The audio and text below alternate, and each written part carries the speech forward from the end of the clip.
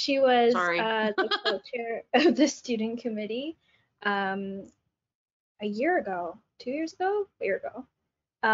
And she did a great job, and now she is co-chairing the newly reinstated provisional committee. She is also a designer at Destroy the Box Creative, and she's going to talk to us a little bit today about graduating and working in the industry right out of school. So I'll hand it over to you, Danielle, to begin your presentation. So yeah, as Rupsha mentioned, I'm a multidisciplinary designer. I live in Edmonton, Alberta. It's only 6 o'clock here.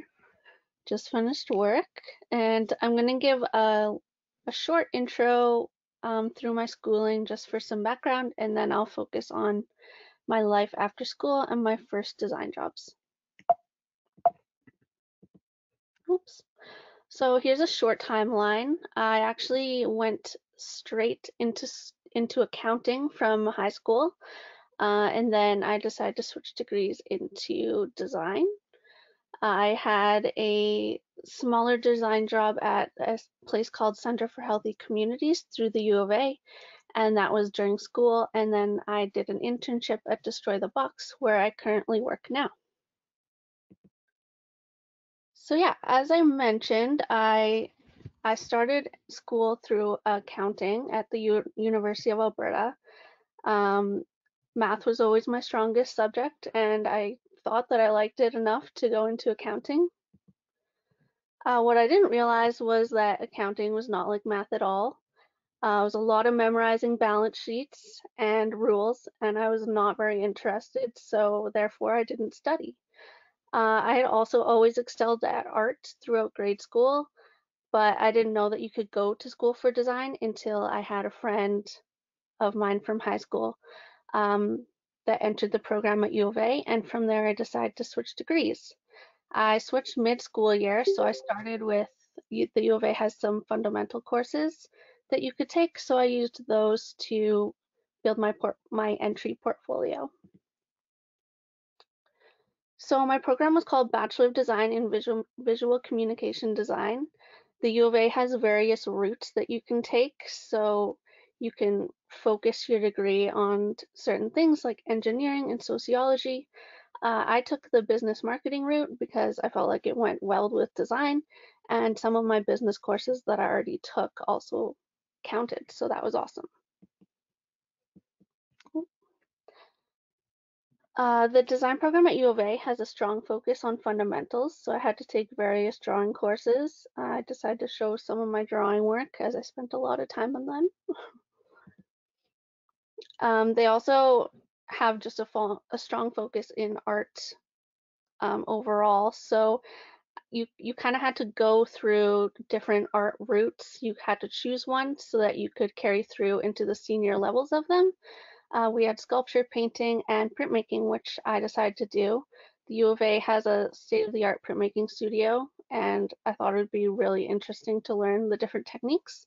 So I did relief through lino cuts and wood cuts, as well as lithography and etching.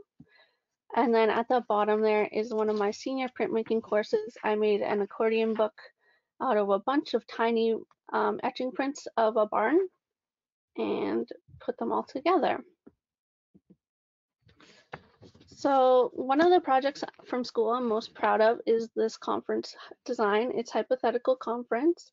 I called it Flixated, and it was meant to be a conference for people who binge watch Netflix TV series. So the popular shows at the time were Stranger Things, Orange is the New Black, and 13 Reasons Why. So the identity focused around different objects from those shows. And then the idea was that conference goers could go meet the cast and creators of the shows. So one aspect I was pretty proud of was that I executed this design on the fan forage of the book. I thought it was a good challenge for myself. Our grad show had a review process in which professors actually could tell you which projects were allowed in the grad show. And unfortunately, this one was not selected, but it's always one of my favorite projects to show people, so I decided to include it.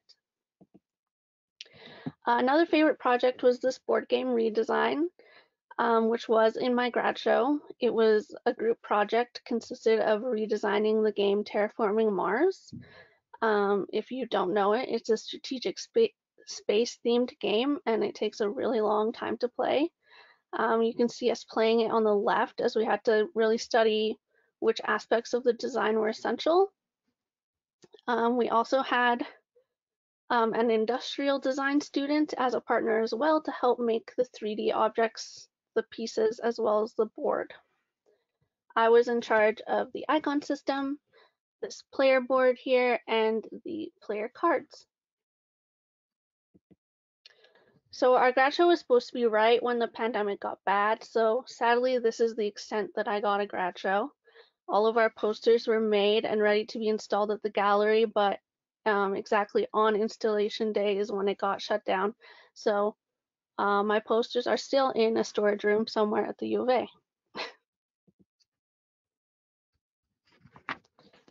So as previously mentioned, my first design job was a university-related job through the Center for Healthy Communities. I got this job through a professor, Jillian Harvey, who also does work with the RGD. She had emailed me recommending the job to me since she knew the people who worked there, and I immediately jumped at the opportunity to get the design experience. So I don't have much to show from this job because it was research-based, so a lot of the design was confidential and preliminary. But this is the building I worked in. It was a standard office with cubicles. I was the only design-related person. They had never had a design student or any design related person, and I could make my schedule as I saw fit around my class schedule, which was really nice. And my official title was Design Research Assistant. So I worked on research report templates, their identity, as well as this small infographic that is the only proof that I worked there. It was an infographic for a study done on the accessibility of entrances across White Avenue in Edmonton, which is a street with a bunch of restaurants and stores. So after that, I decided to start to look for an internship that I could use for credit while I was still working there to fill in my classes and get more experience. I did this by cold emailing many small studios in Edmonton. I got a couple replies. One had offered me an interview after I had already established this internship, and one was kind of just giving me feedback on my portfolio, which was nice. I actually got this job through my cousin who said her friend was looking for an intern and it turned out to be a PR firm, but I thought, why not try? There could be design related things. So I emailed her and she said that she doesn't do design directly, but that the designer she worked with was also looking for an intern and she could connect us. So from there, I went for an interview and the rest is history. So Destroy the Box is a multidisciplinary studio. There's only 3 employees, including me. This is our small office. We have a couch to meet the clients and have presentations around on that TV. And then there's the back area where our desks are, and we have them all facing each other, so it's really collaborative. Since the pandemic, I've been working from home. This shows the evolution of my home office space. Started at the kitchen table as I didn't think I'd be there for so long. And then halfway through the year, I decided to establish a little space in the living room as we had no free rooms since we rent from my boyfriend's brother. So I've worked with over 30 different clients in the 2 years of being here. I do focus on certain clients such as the Edmonton Police Service. One of my first projects with them was through my internship, and it was a cannabis campaign that was also included in my grad work. It consisted of me as the production designer, compositing the images together and creating a consistent look across all applications. It included billboards, a press release, as well as digital applications. Other projects for the EPS included another cannabis campaign which focused on edibles, and the idea was that they wanted it to look like a meme, so that's what we did. And a mail theft postcard that was mailed out to a significant area of Edmonton to warn them to watch their mail. Another more recent project for EPS was their Young People Strategy book. So this was a 40-page booklet, excuse me, that consisted of the police plan on their approach on how to interact with young people. The design was based on their full strategic plan, which I also helped to design, but we changed the color scheme and added different shapes like circles that were more appropriate to be youth focused. And this was shared to the public as well as went live on their website. Another large client that I do tons of work for is the Italian Center. It's a chain of Italian grocery stores here in Edmonton. I do ads, social ads. I designed their full calendar, which was based on sharing a recipe each month that people could make with the ingredients in their store.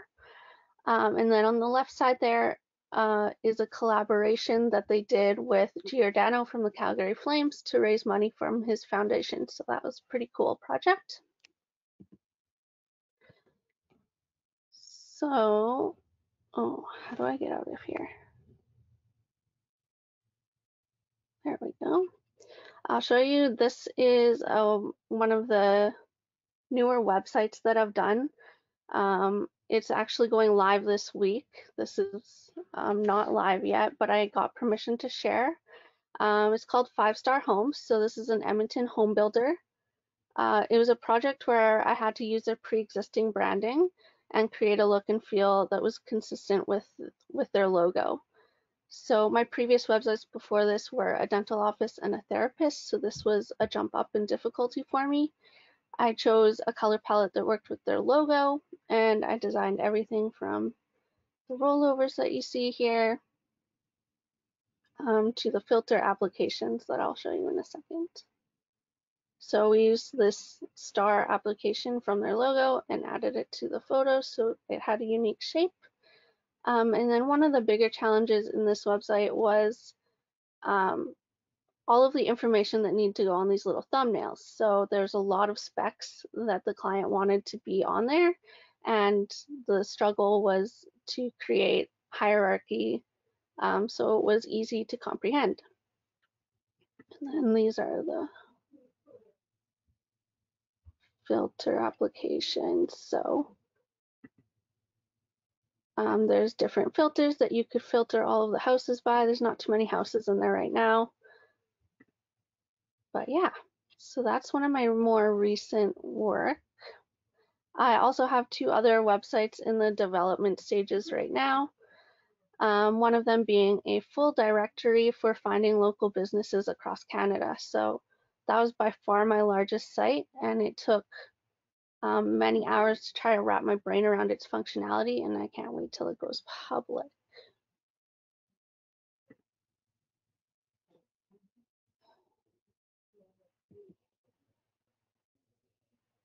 Okay, so now I'm going to share some of the more of the information side of life after school. So starting with my job search, these are some of my tips that worked for me at least. So use your connections. If someone you know are looking for an intern, you just never know who knows who, like what happened with me. In my opinion, you don't need like a fancy flashy website. I didn't even have one for either of my design jobs. I used a PDF portfolio for both. And the most important thing is to let your work speak for itself and know your projects inside and out, should they have any questions, and your rationale for your projects. I would still recommend cold emailing. I thought it was good practice, and I think you really have nothing to lose in doing so, and you might even get some feedback on your portfolio. So regarding wages and salary, I recommend just to do your research, use the resources available to you, including mentors. I'm currently in the RGD mentor program. My mentor is Danielle, and she helped me in my most recent negotiation with wages. And I also use the creative earner salary to gauge where I should be. Ask for what you deserve, even if you think it may be high.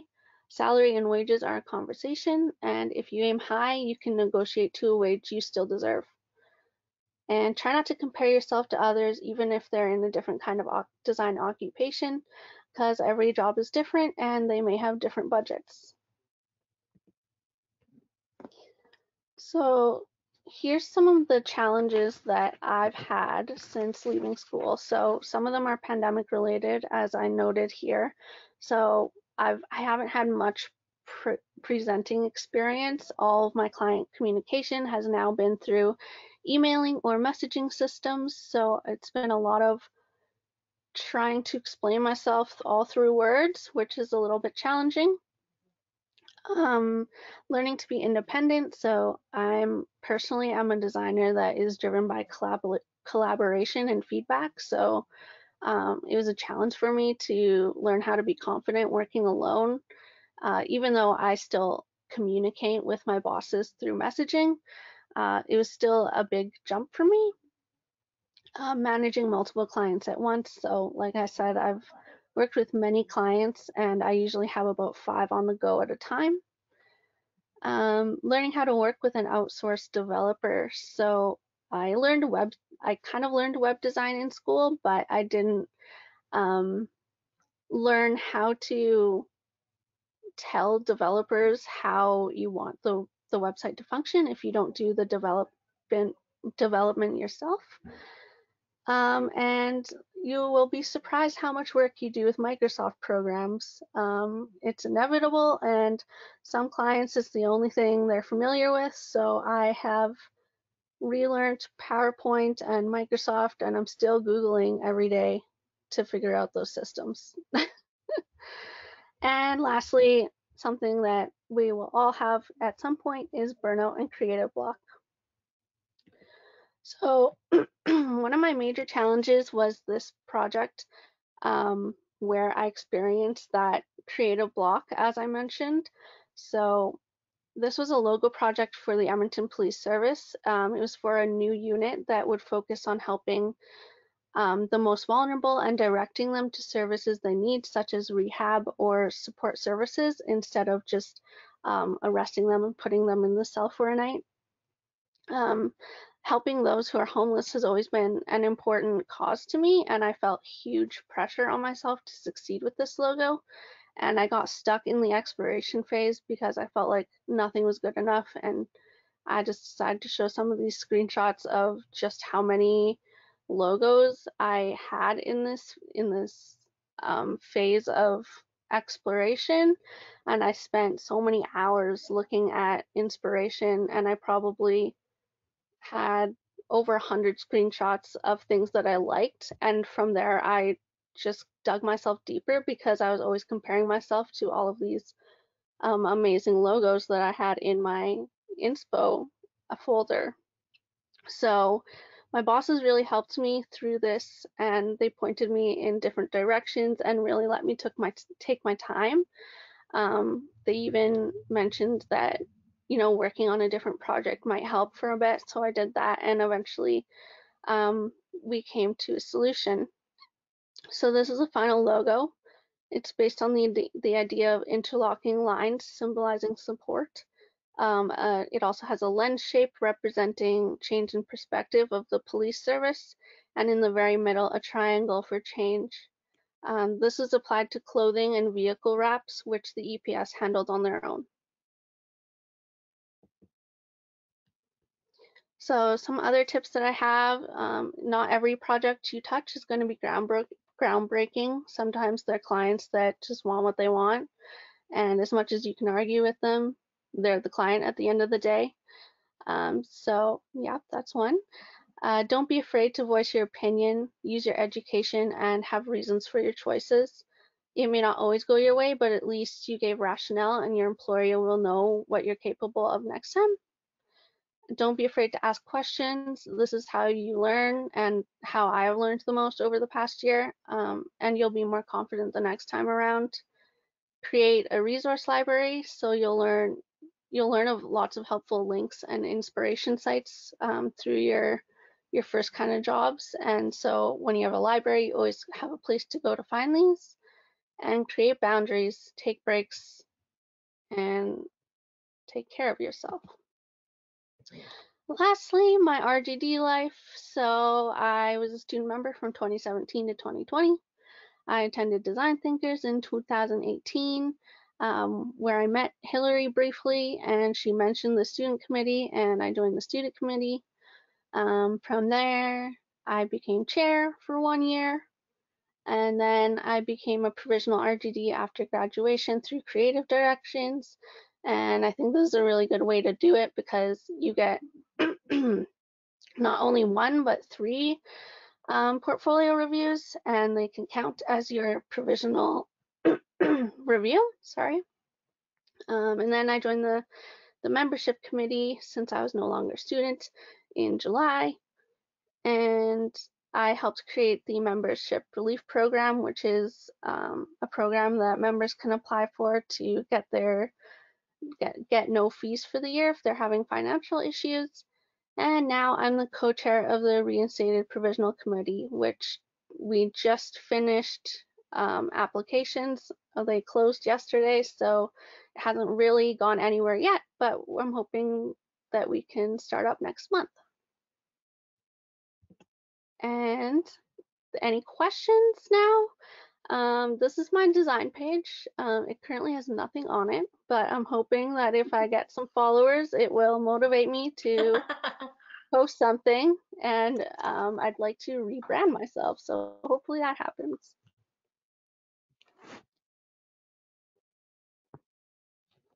Amazing. Ooh, Danielle. Thank you. Who has questions? I have a question for Danielle. I'm just wondering if you could maybe talk a little bit more about the process of communicating your design to that outsourced developer and sort of like what that looks like for you. Sure. So, Destroy the Box has always kind of had a focus on website design, so we do a lot of website design, and so my boss is really helpful with that. Our developer is actually across the sea, so we outsource, and he lives pretty far away. So I have never actually talked to him, but I just message him through emails, and it basically requires a lot of screenshots and a lot of that markup feature in preview where I can mark up what I need to be done, and then a lot of text to go with it to explain what I need. One of the helpful things with XD, which is what I've been using to design my websites, is the prototype feature. So that is a lot easier than before. I was just sending the web pages and having to explain everything basically, but now I've started to use prototype and he can actually see the functionality that I need. Thank you.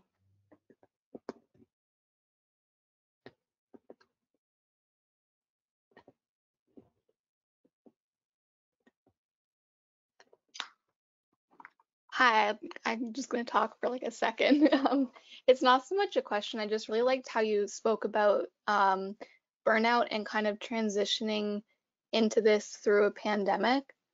I know that like in the co-op I had, it was kind of difficult to actually get a gauge on what the industry was like because it was completely throughout the pandemic. And it's always nice to hear people like going through this transition at the same time. It's nice to hear that we're kind of in the same boat and that we have some shared perspectives on it, because it's definitely been an interesting thing to get used to. So thank you for sharing that aspect. Oh yeah, for sure. It's really easy to to burn out when you're working from home, I feel, because when you're in the office, you'd go home and your workday was over, but now my computer's always there. So I really just have to remind myself that no matter how busy I am, I can take a break, and my boss knows that I take an hour for lunch every day, and if I need to, I can work an hour after 5 o'clock to make up for it, as long as I take a break, and then it helps with your mind being fresh as well.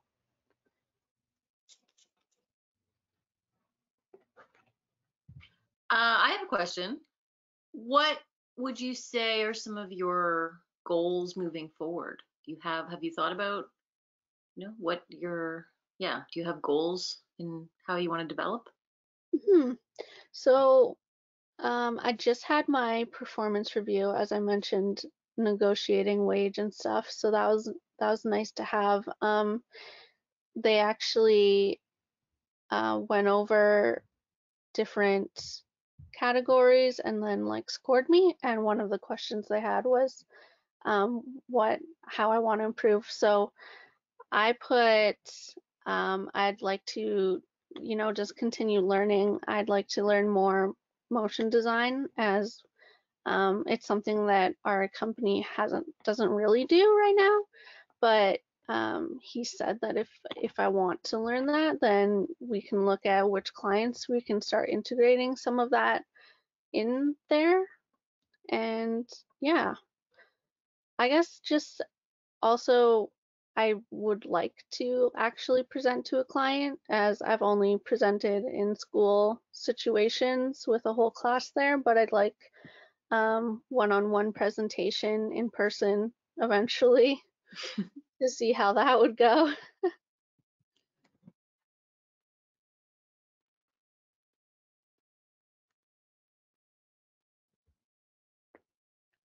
Such a quiet group tonight. Just piggyback off Hillary's question. In terms of the provisional committee, can you tell us a little bit more about some of the things that you want to accomplish with the provisional committee for anyone who wants to kind of join in after they graduate? Sure. So we haven't really established any specific initiatives yet. We're kind of going to gauge from the members that we do acquire what they feel is missing from the RGD, and basically just go from there. But we did have goals of getting members from across Canada, which is still a challenge. Most of our members that applied are still from Ontario, which is not necessarily a bad thing, but we did want different perspectives. So I'm still looking to find some more people from Western Canada, if anyone knows anyone. I think there are a couple of members here that are graduating that are in Western Canada. So Yeah, maybe think about um, part of that. yeah, like I said, it was really great to do my provisional application through Creative Directions, because I got more than one portfolio review, which is great. I got lots of feedback, and then I became a provisional like almost directly after I graduated, which was really helpful.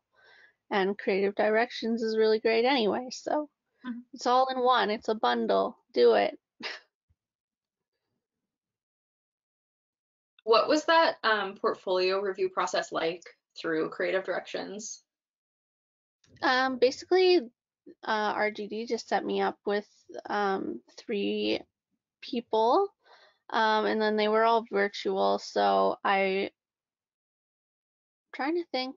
I did have a website by then, so my portfolio website is just through Adobe Portfolio. Like I said, I'm not interested in anything super fancy for my portfolio, and it's free through Adobe. So that's what I did. And then I basically just went through the first couple projects with each one. And some of them gave feedback after every project, and some of them waited till the end.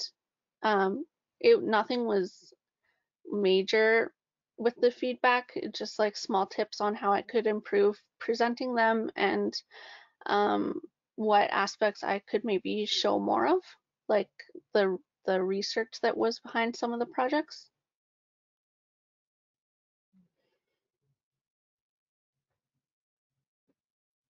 Yeah, just to let everyone know, the review that is required for provisional membership is not intended to be super like, well, it's not intended to be stressful at all, because it's as much as it's kind of like you show up, you are prepared, you have a portfolio, and that's the main criteria that anyone who's graduating from a graphic design program um, would have to worry about, really. And then, yeah, it's really more about pushing you to have that experience and to get that that feedback. Yeah, I think it's like a misconception that it's gonna be like super serious, like you're getting your RGD status, like because there's a test and you're scored on certain things, but it's not. You present your work just like I presented my work to you now, and then they give you feedback, and then you're done. Yeah. Yeah, I mean, it's surprising. I mean, it's particularly easy with creative directions because it's basically set up for you, whereas when it's not as part of creative directions, you have to do more work in terms of contacting your reviewer and setting that up and sort of organizing it. But and this year with creative directions, when you, well, after you register, you will be sent a form that has the reviewers. So last year we did the setup. This year you'll get to pick from the list of reviewers and the times. So Okay. we'll have the reviewers listed. You can find out, you can research them, pick who you want, and then it will also identify the times that they're available. So you will be picking, as part of the form, picking the reviewer and picking the time at the same time. So you know, like, it's just a one-stop kind of thing. And the other thing to keep in mind is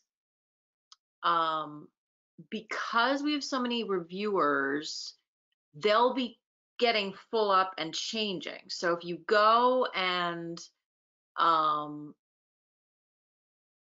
you know,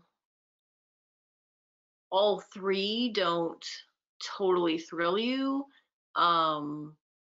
or maybe they all do, like, fill it out as soon as you can, or for any of the people that you are interested, or just keep going back because it will change. Okay.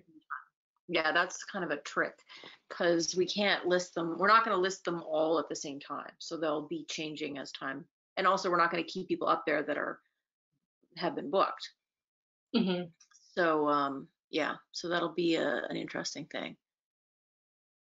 I'll just Sorry. add, based on my goals, I forgot to add this into my presentation, but um, I think it's important to note that I think a lot of students aim for like a larger studio right out of school, like one that has huge clients and stuff. But I found it really helpful to start smaller, because I basically have two people who have been in the industry for over 15 years at my disposal to ask questions and learn from every day, instead of, you might be a bit more left behind in an agency kind of format. But I do have goals to, try somewhere larger eventually, and see which one is best fit for me. I feel like the Center for Healthy Communities was almost like kind of like an in-house experience, so I kind of got that under my belt, and now I am enjoying this smaller studio experience, especially now that I have work and we're in a pandemic, so I'm happy where I am right now. But eventually, I'll start looking at larger studios, see if that comes my way.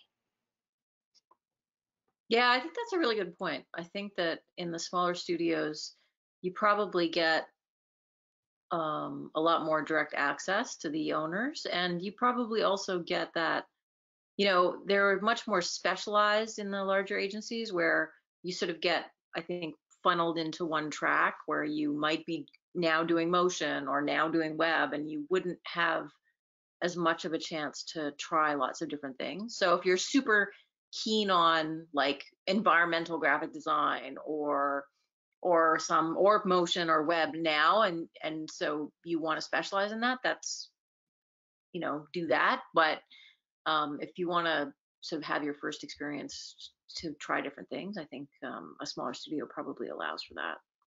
Totally. And I love the point about Microsoft Word. It's always so funny to me how many designers ask me, do you have anyone who can do things in Microsoft Word and PowerPoint? Because there's, especially with in-house,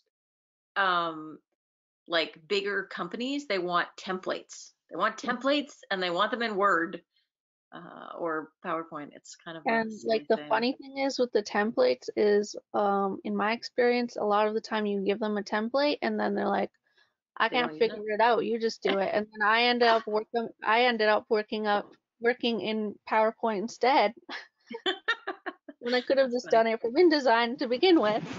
Oh well. Oh well. Do you want to close your screen? I don't know how you do that. Maybe I need to I don't know either. because I would like to see you. I can't see you right now. Or Oh, maybe I can make you I not didn't the know pro. Oh, that. there you are. There. Okay, good. Hooray. I actually have a question too.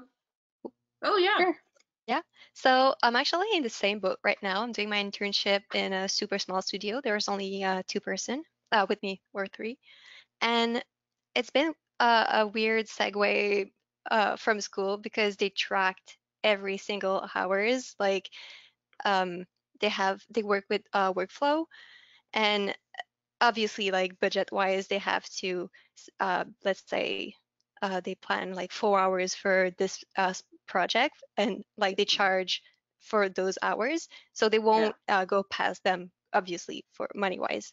um, and last year I actually worked for the government where everything that's due like last week you can like beat like you can do it in a month, and it's time wise everything is like slower and has to go through like so I could spend much more time on stuff where now I'm stressed that because I'm a bit like not a beginner but new in the field, and I spend more time on stuff, so I feel like investment wise it's not good.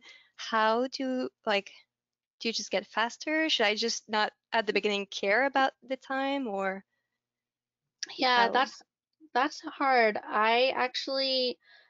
They're not that strict at where I work, so I actually wasn't even logging time at all until I took it upon myself actually because I wanted to know how much I was spending on projects, which I feel like is almost just as bad because sometimes I just wonder like, when is this due? When does he want this by? Because I'm not really sure.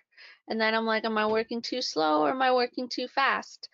Um, but yeah, I guess it's kind of hard to gauge. I think I would just like in my case, during my review, I actually just said like, how do you feel I'm doing time wise? Like I always wonder if I'm working too fast or too slow. And they said I was doing great, so maybe just be upfront and ask if the budgets are like, I guess, do you know if they're client chosen or if they're chosen by your work? I'm sorry, I'm not sure I get the question. Like, is the deadline from your client? Like, is the client like, I Um, need it by Thursday, so that's where your deadline comes from? it's usually the company that does the invoice. So they They like budgeted a tell the certain number of hours. yeah, Yeah. exactly. Maybe Yeah. I would just be upfront and say, I feel like the timelines are a little short, and I how could I improve my workflow, or could we extend all of these deadlines at once? Yeah. Okay, Over to Yeah, cool. that Thank you sounds so much. good.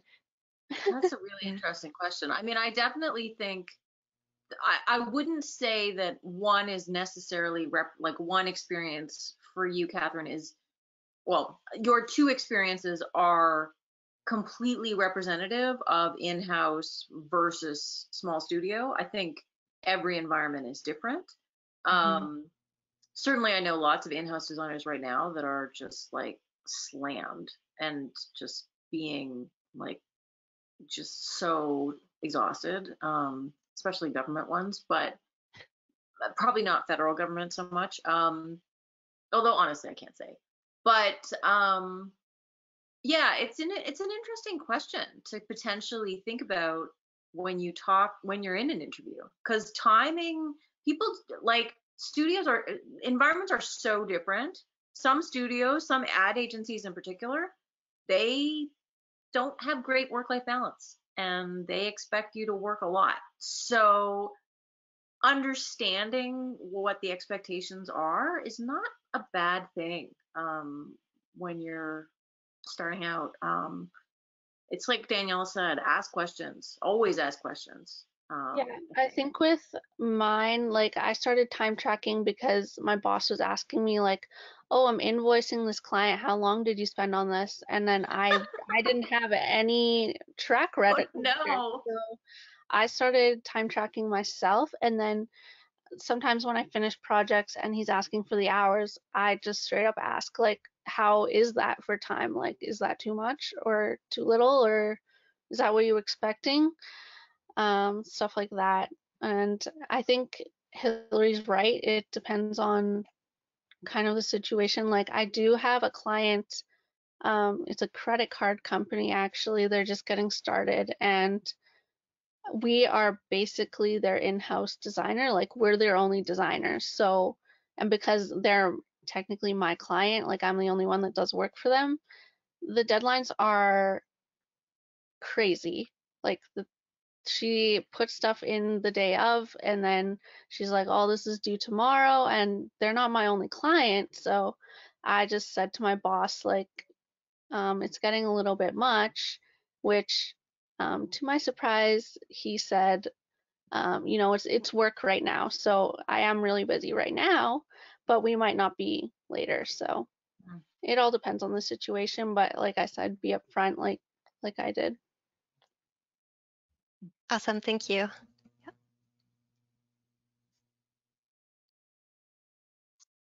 Okay, well, there was silence, so I think we're going to move on to the actual meeting. But everyone can also reach out to Danielle on Instagram after if you have other questions, or on the, are you in the student Slack? I think you are. Yeah. I am. Okay. Yep. Okay. Thank you for having me. Oh, that's private.